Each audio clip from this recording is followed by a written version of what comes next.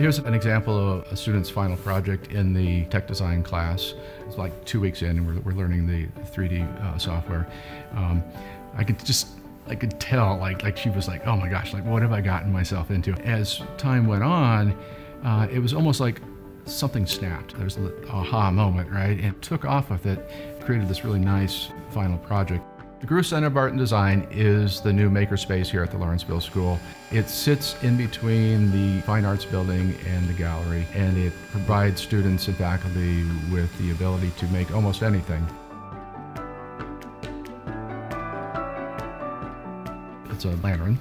If someone were to try to do this without the digital fabrication equipment, it would almost be impossible to create something as intricate as this. And so while they're learning the Rhino 3D software, I asked them to look at the windows of Frank Lloyd Wright for inspiration.